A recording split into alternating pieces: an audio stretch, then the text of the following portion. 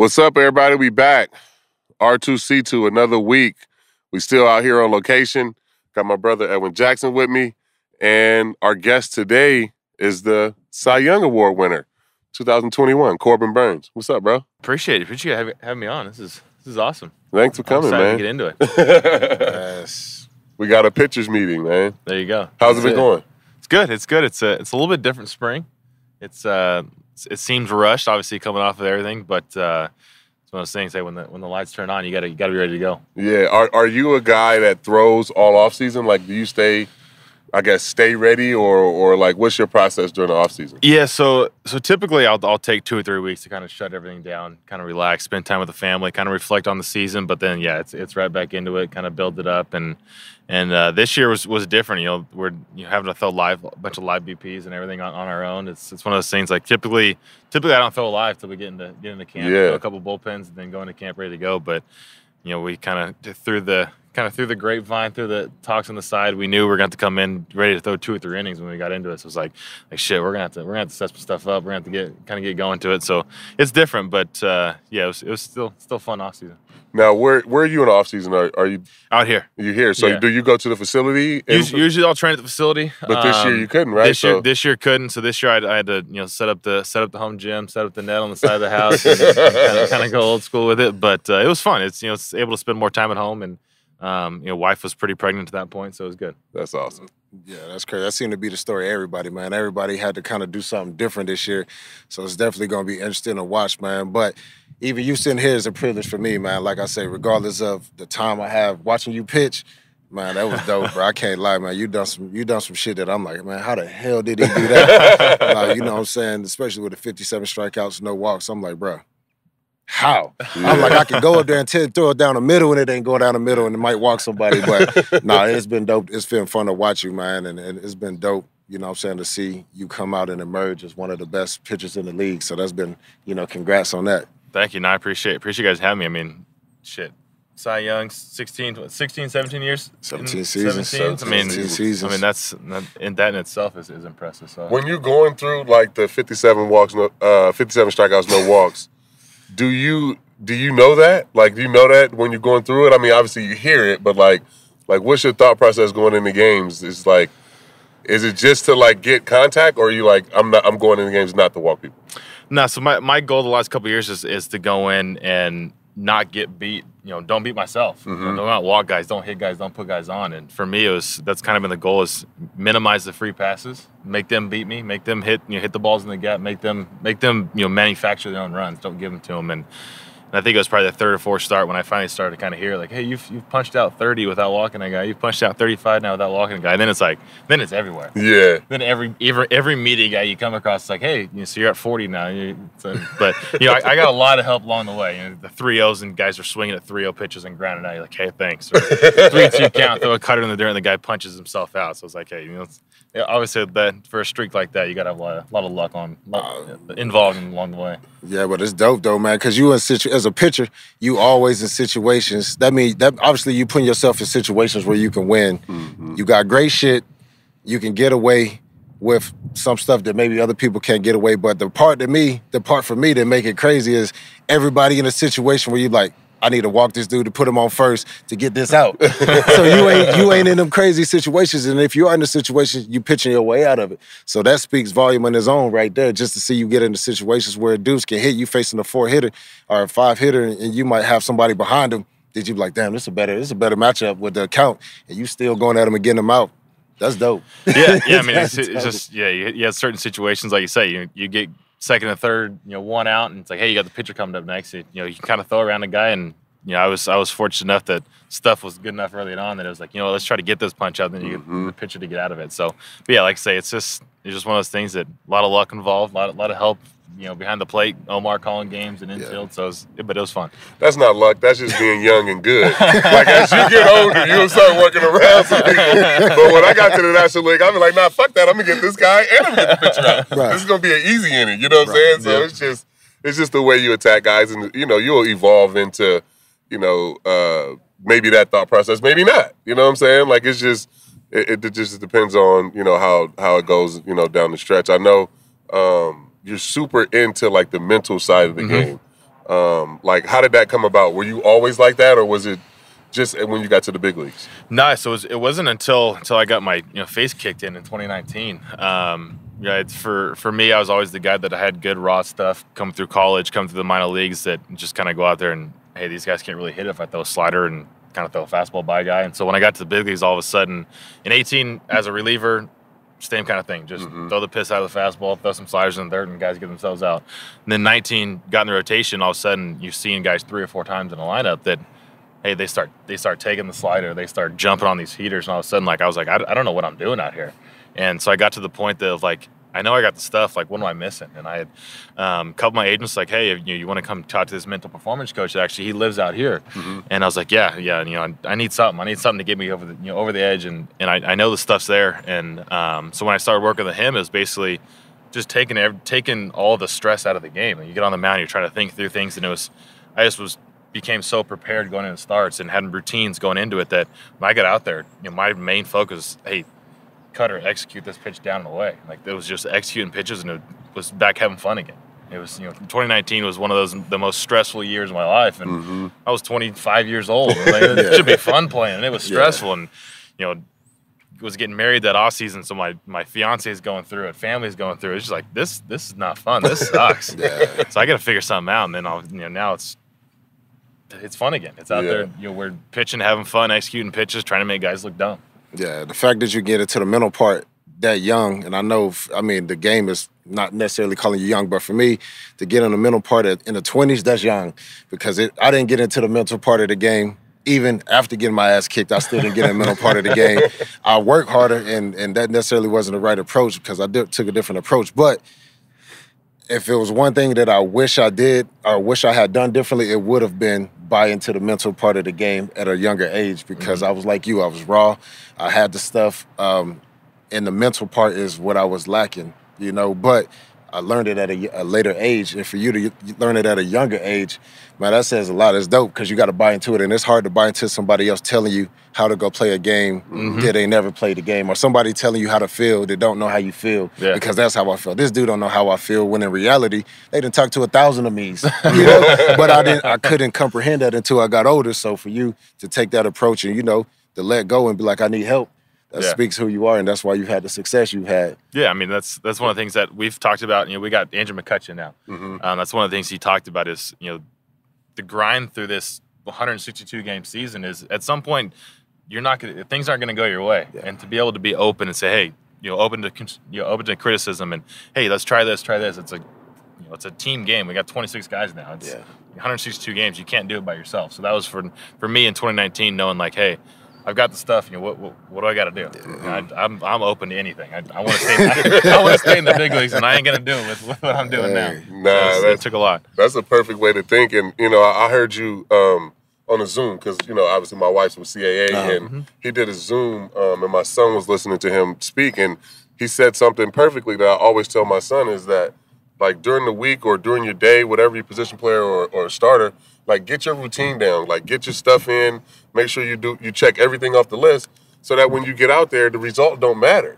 You know what I'm saying? Like, you just feel good about how you prepare for the game, whether it's day to day or your week as a starter. If you check off all those boxes, now you're just out there, like you said, you execute a cutter down on the way. For me, execute a slider back door.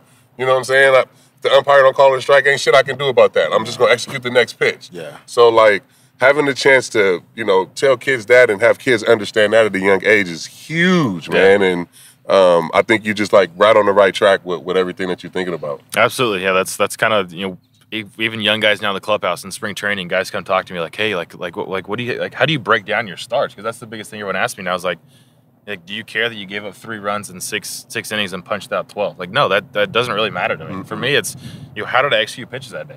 Was my cutter horse shit? Was the slider good? What do I got to do? So now when I go look at film and break down film, which we have tons of access to now, it's like, hey, the cutter, we only executed 50% of the cutters we threw. Like, it's a pitch that I throw almost 60% of the time. Like, you're not going to have good numbers at the end of the day if you're only executing half the cutters that you throw. So that's, for me, it's just the easiest way to break things down. You're not looking at, hey, you're not trying to go 6, 7, punch out 12, not give up. It's like, no, go out and do what you do. And if your stuff's there and you're prepared and you're executing pitches, it's going to come out good in the end. By the time you get to the game, that's the fun part. The game is the easy part. Absolutely. And it's not the easy part, but it's the easy part. Like you say, you put in all the work already to make the game be able to be the easy part. Yeah, you don't want to be out there grinding for 32 starts a season. Right. You know what I'm saying? It's like, Yeah. You may only get to do this for 10 years. Yeah. And it'll be Multiple seasons, 17 seasons like you're lucky enough to do. If I get to that point, great. But if I got to go out there and can only have fun for 10 more years at 30 starts, like that ain't that long of a time. That's not a long time, man. It's not at all. It ain't at all. Nah, it's I mean that's like you said, it's a perfect way just to break it down. And the older you get, the more the mental side will be. You'll have to lean on that a little more. But the earlier you can get it, I mean, it's awesome. Let's switch gears a little bit to the Brewers organization. Yeah, got a chance to play there. Some great people. You love it? How do you like it? You like the city? I do. I love it there. My wife and I get asked the question all the time. Being from California, we're both grew up there. We live here now. It's like the Midwest it's a completely different feel. The people there are awesome. Everyone wants nothing but the best for you. They're great people. You walk into a store and it's not like everyone's like oh my God you're Corbin Burnes. Like no, hey, it's like hey, how you doing? Like people don't care that you're a baseball player playing for the Brewers. It's awesome. And so as far as fan base goes, I mean we pack the crowd. Obviously, I've been fortunate enough to be on. Every year I've been in the postseason, so we get huge draws anyway. But I mean, people tailgate before the games. We showed up at the park. Yeah, it's 40 degrees outside, and they're out there drinking beer, and it's like we got a 1 o'clock game. They're getting there at 8 a.m. It's like you guys are crazy. I'm still trying to sleep. Man, but that stadium get loud. That stadium get loud. Yeah, it does. They close up that roof and close the panels. It's loud in there. It's so much fun to play there, and then like he said, the people are just so cool. You know what I mean? Like they just really care about you in a way like. Seem like other fans don't. They make you feel at home. They make you feel at home. No, it is, and it makes it easy to go back there every year and play in front of them. And I mean, a lot of guys are excited to go on road trips to certain cities. Like, no, we're happy to go home and play. Like, we get big crowds. We got, it's a playoff atmosphere in middle of April. It's awesome. It's that home field advantage too. Absolutely. You know what I'm saying? Absolutely. It's that home field advantage. That's dope. I got a question. How anal are you in your routine? I've gotten more crazy about it last year. So in 18, being a reliever, like it's tough to stay on a consistent routine. You don't know when you're pitching. You don't know when to get workouts in. You don't know when to go in the training room, get some soft tissue work done. So that was tough for me. 19, bounced between big leagues, AAA, bullpen, rotation. That was even tougher for me for a routine standpoint. So then 2020 is kind of the first year is like, hey, I know I'm pitching every 5 days. Okay. So if I can kind of lock things in. And so now that I've gotten to the point now that, when I come in, it's like, hey, I got stuff to do.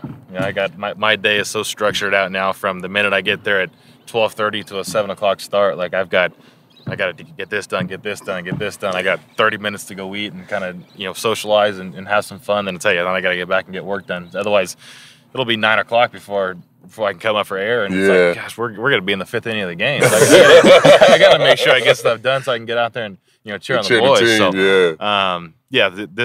The last year it's kind of been even, more and more anal about it. And but if I want to go out there and have success, it's something I got to do. Absolutely. How were you about your routine? Man, I wish I was better, bro. I mean, I guess I somewhat had a routine, but it wasn't a formulated routine. You know what I'm saying? Until I got older and people kept throwing that routine, what's your routine?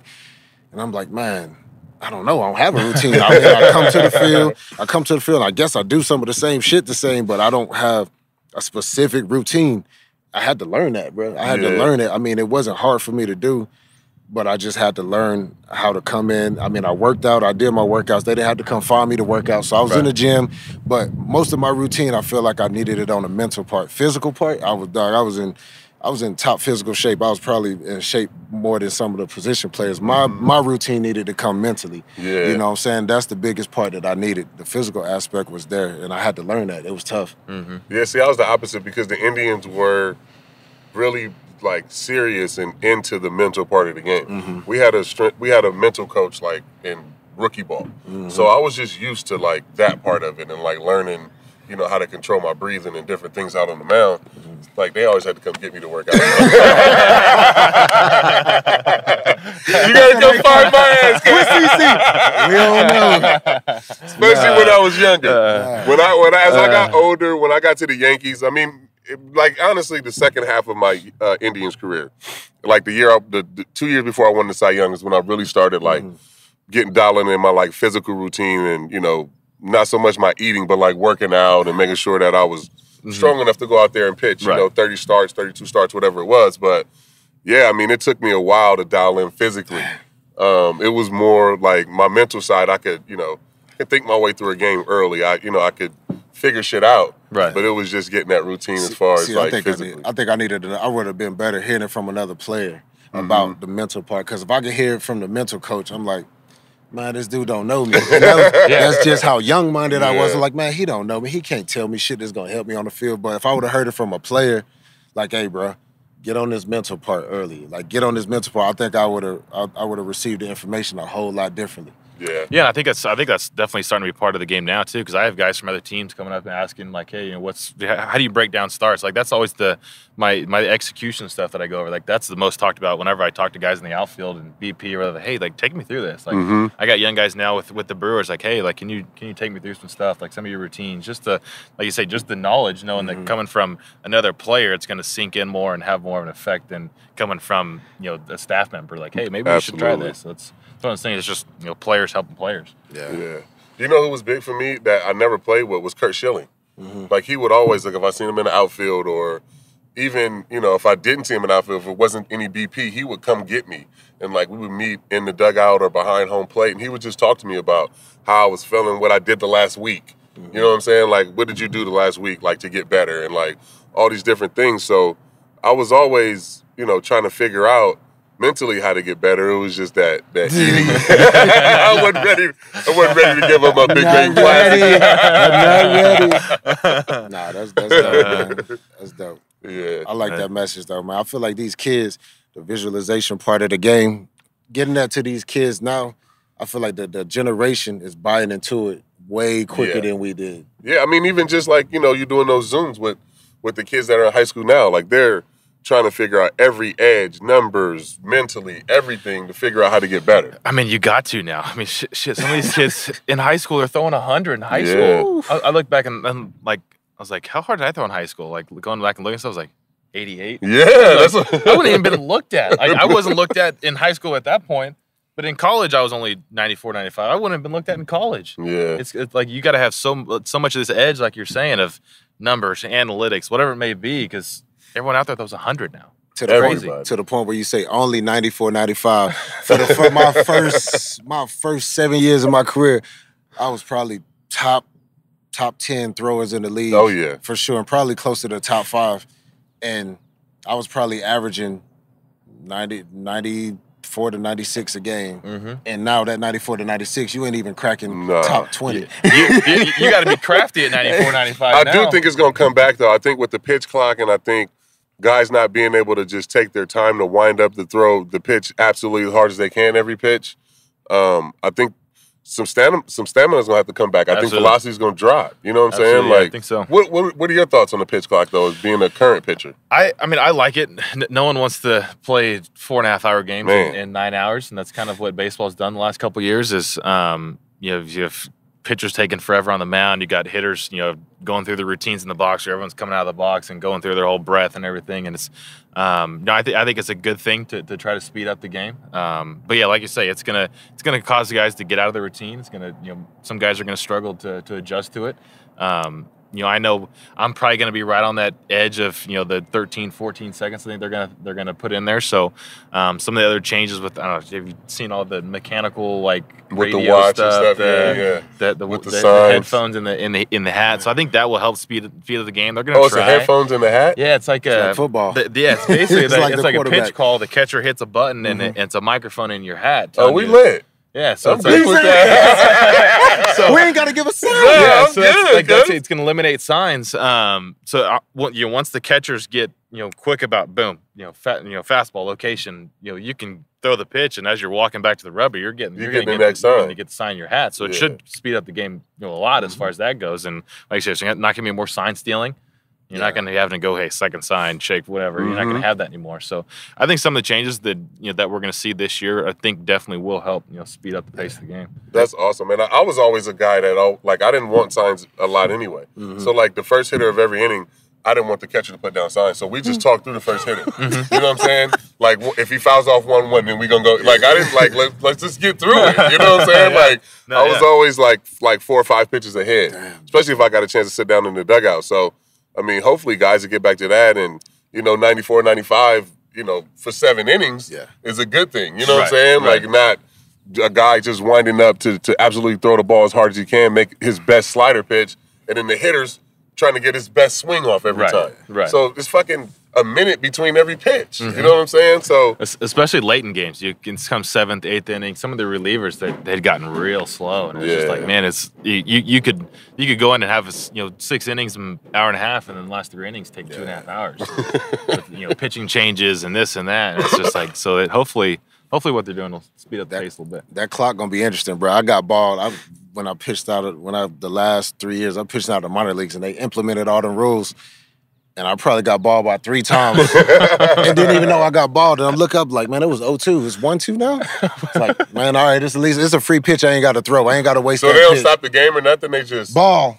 And they put a ball up there. I was like, they're probably screaming at me for ball. I'm like, no, they gave you a ball. I'm like, it's 0-2. I don't care. They don't give a shit. I ain't wasting the pitch now. Fuck it, it's 0-2. Let's go. When somebody walk on that shit, that's when it's going to be a problem. That's going to cause you know what I'm saying? Like, you walk in a run or some shit, then it's going to be a problem. See, the issue is the batters, sometimes they take long and they start that clock. So I'm like, hey, man, you started the clock. This dude, he's and then when you come set, the clock stops, right? Like, they turn the clock off. Is that like, once the pitcher comes set, then they stop the I was curious how that was going to work. Yeah, so that the runner won't know when you're getting down to have to throw the ball. Right, you're long holding the guy at first base in 3, 2. He's gone. This guy at first is leaning like, hey, that's an advantage for the runner. Okay, that's good. That's good to know. Once you come set, they stop it. That's good to know. Yeah. But batters if they don't do something with the batters will be trying to milk it. Like, I'm gonna give a dude 10 seconds to have to throw this pitch.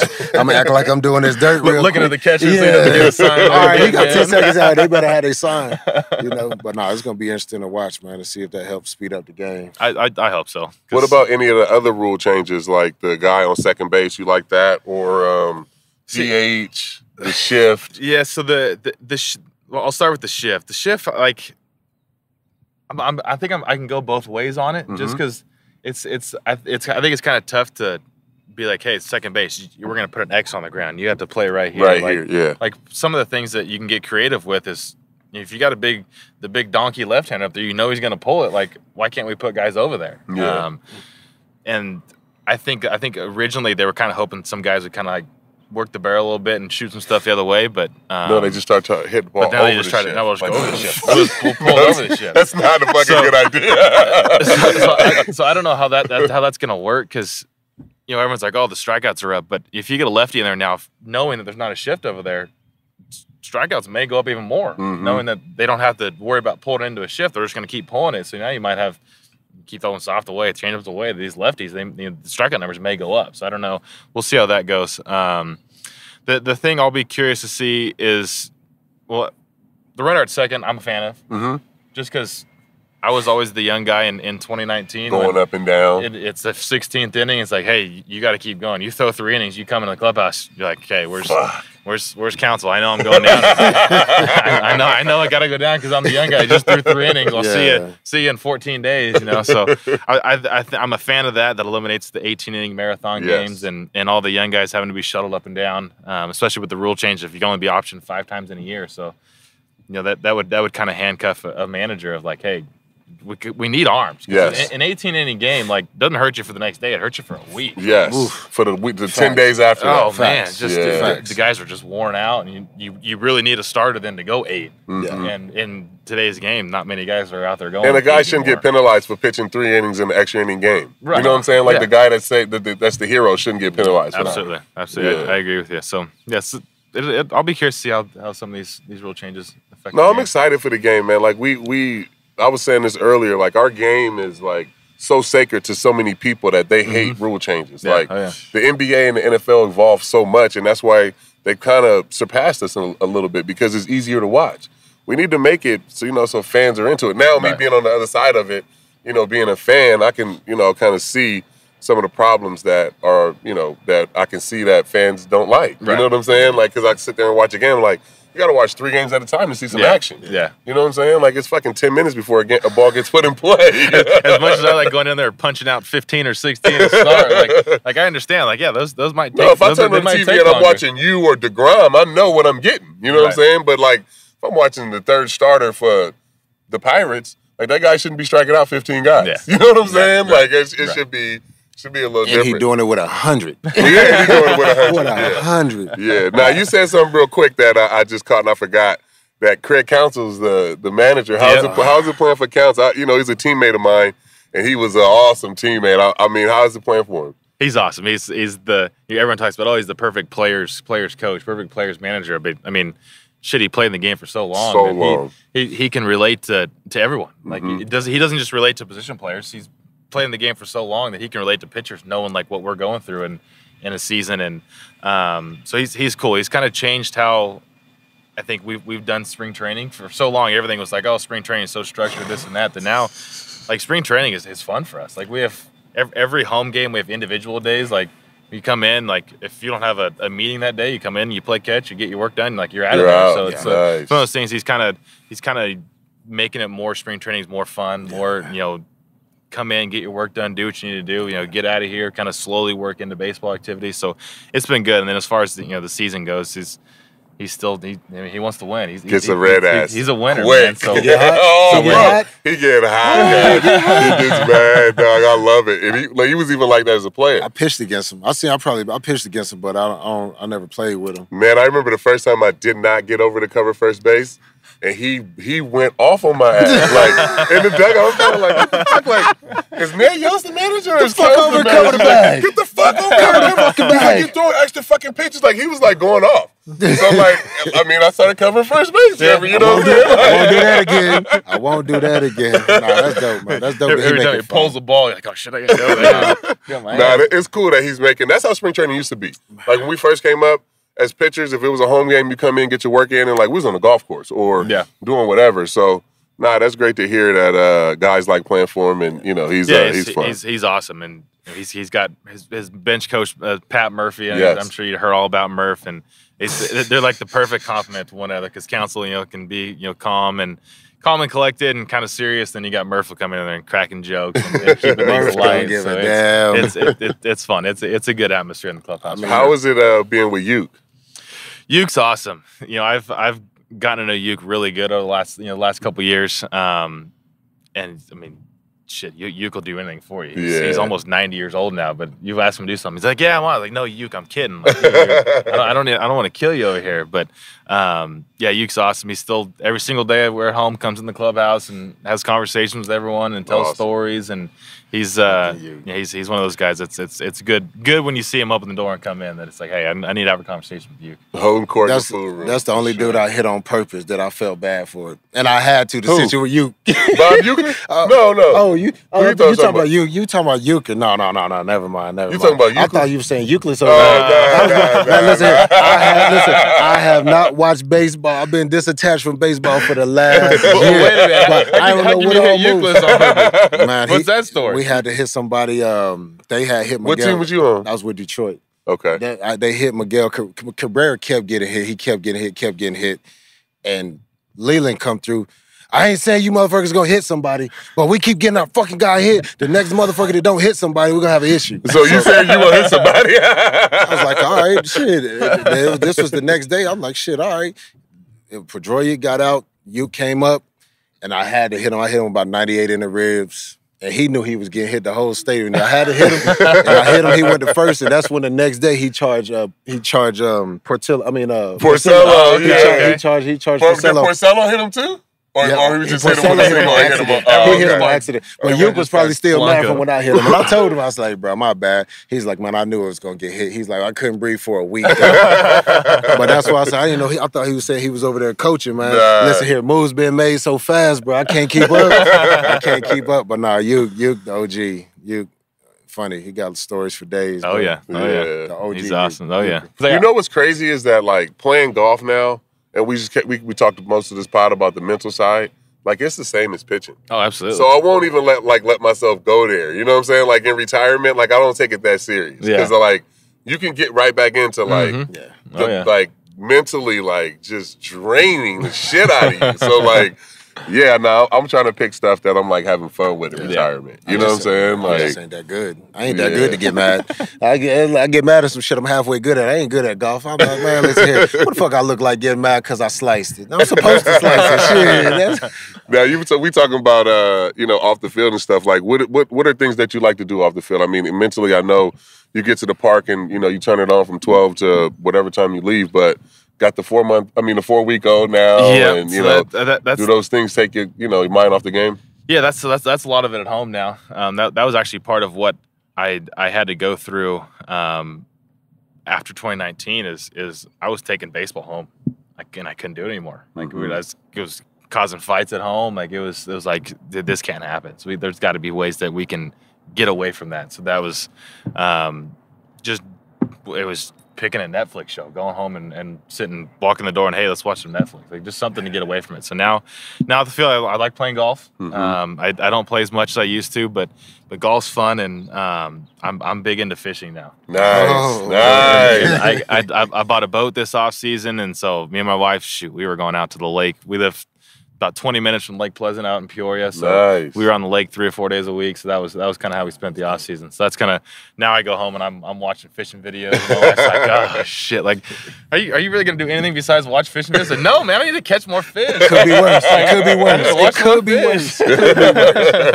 So it's fun. Having that distraction or, pouring yourself into your family or your kids or whatever hobby you have is the best way to get away from. I mean, we're at the field long enough. We're spending 10, 11 hours at the field. In season, you got, maybe a handful of off days that you actually don't have baseball activities. And even when you travel, you still get, wrapped still got to go and play catch or do whatever. So there's you got to have that ability to get away from it. Right. So that's kind of what I've been able to do the best, and probably it's helped baseball out quite a bit. Yeah, we live a double life, man. People don't understand it. When you play, you're an entertainer. You live a double life. You're a baseball player, and then when you leave the field, you whoever you are, and everybody's different. But that was the big thing for me. I had to disassociate myself or disattach myself from baseball. I always said, when I leave the field, I don't care if it was a good day or a bad day. When I leave the field, especially if I'm at home, whatever the fuck happened at the field, that should stay at the field. Because you come home, them kids, Daddy, I just gave up 18 runs. They don't know and they don't care. That was the biggest thing is the kids. They don't give a fuck. You throw a no-hitter or you gave up 18. Like, you come home, his dad's home. You know what I'm saying? How you pitched today? Gave up 12. Okay, where we going? We going to the park? Yeah, they don't give a shit. All right, go throw me BP. Like, I just did that. I just threw BP. And you know what's crazy is some guys can deal with that and then some guys can't. I remember me and Derek used to always talk about, he's like, how do you, have kids and play? I'm like, that's the only reason I can play. Right. Because I would be taking this shit home and I would be like, my hair would have fell out when I was fucking 20. If I, you know what I'm saying? Like the way you think about this game and stress out, and some guys can do that. Some guys can't have a family. They need structure. They need, to be so serious about the game to get everything out of it. But for me, it's just trying to take my mind off it as much as I possibly can. Because when I'm in it, I'm fucking in it. Yeah. And I'm trying to win. You know what I'm saying? Like, I don't give a fuck who up there. I'm trying to win. I'm against whoever, whatever. I'm going to give you all I got for those couple hours, but when I'm away from it, I'm away from it. You know what I'm saying? Yeah. You have to, man. You have to. Yeah. It'll eat you alive if you don't. The game will eat you alive. That's why I'm excited. Like, now that I got my son, it's like, it's almost like I had this first half of my career. It's like, it was just me and my wife. Now it's like, hey, I'm bringing my son in this now. Like, it's you look at it completely different. Like you say, it's like, come home, you got kids. Now you got to teach this game to your kids. And, I mean, he's going to grow up in the clubhouse. He's going to be around it all. Yeah. So it's like he's going to want to play baseball. As much as you try to steer him away from it, whatever, like, they're around baseball. They're going to want to play baseball. So it's like, now it's like, I got to be that guy on TV that I'm not up there throwing F-bombs and doing this and kicking the dirt. And, like, he's going to watch this someday. So I got to be not only a role model at home, is on the field. On the field, everyone's watching it. Keep that glove over your mouth. Like my grandma said. My grandma, she's like, boy, did you just say what I thought you said on TV? So I probably did, Grandma. From that day on, my glove was on. She knew I was cussing, but she didn't know what I was saying. Man, I'm just thinking about the clubhouse when we was in Milwaukee, the kids. Like, Jaden Fielder, he's going to FAMU. Daz Cameron was in there. He plays for center field for the Tigers. Like, these kids that get a chance to grow up around the game and like counts his son. You know what I'm saying? Like these kids that grow up around the game, they just have an advantage and their mind thinks differently. You know, when they get a chance to see it that young. So I'm excited for you, man. I think everything that you've been doing on and off the field is going to set you up for just the longest career, possible. So thank you for coming on. And appreciate it. We're definitely going to be watching you every step of the way. Yeah, thank you guys. Hopefully I can have half as long a career you guys have. You keep doing what you're doing, you're going to make our career look like nothing. Exactly. you be up in here with this dude over here, bro. That's the goal. No, that's dope. It's fun to watch, though, man. It's a pleasure, for sure. Appreciate it. Thank you guys.